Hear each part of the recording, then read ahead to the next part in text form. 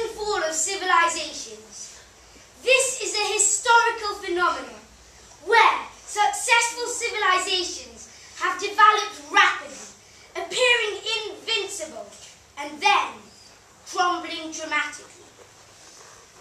There have been many civilizations in the past, and not one civilization has lasted forever.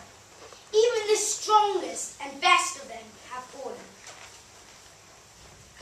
As mankind began to develop, and as cities began to increase in size, a new society emerged. These societies are known today as civilizations, where nations share a common culture, laws, economy, and faith or religion. Civilizations include the ancient Romans, the ancient Greeks, African, Chinese, Middle Eastern, and lastly, the civilization we know best, the Western civilization. Rome and Han China existed stably for hundreds of years, whereas Alexander the Great's Asian Empire did not. Kingdoms, empires, and states that have once existed have fallen either by being defeated by a smaller rival or by self-destruction. An example of a large civilization is the Roman Empire, which was governed from Rome.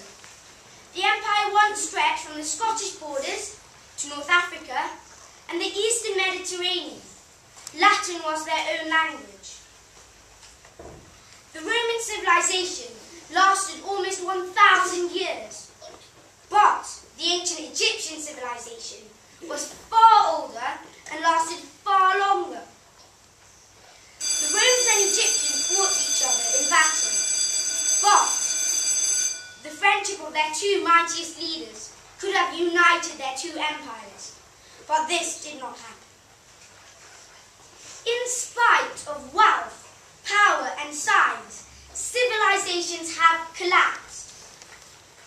Why did great civilizations fall? All past civilizations have grown and declined, some very slowly, taking centuries, and others quite quickly, within a few years.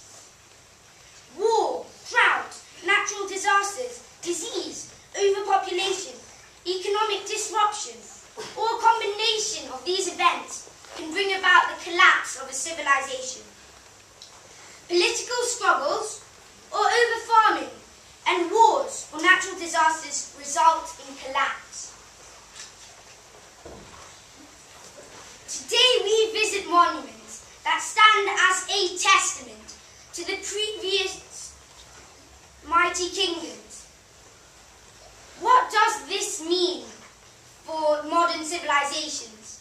Can we learn from the past? Is our Western civilization safe? Something to think about. Thank you.